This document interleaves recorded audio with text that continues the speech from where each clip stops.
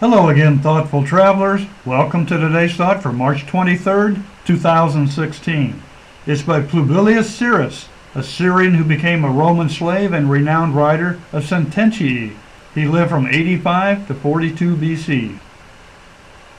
An agreeable companion on a journey is as good as a carriage. So what are your thoughts on today's quote? Here's mine. I'm thinking this quote means that both a carriage and an agreeable companion make for smoother, more enjoyable travels. So what makes an agreeable companion?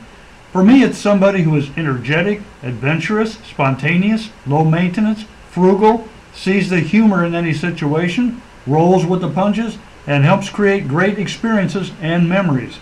Having said that, I also believe that above all else, each person should travel with as much humility, sincerity, and curiosity as possible. Travel is a privilege. With a good travel partner, it's also a lot of fun. Now here's the list of all the sources quoted in March.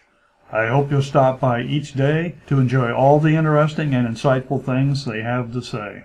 And leave a comment. I'd like to hear your thoughts too. Thanks, and see you tomorrow.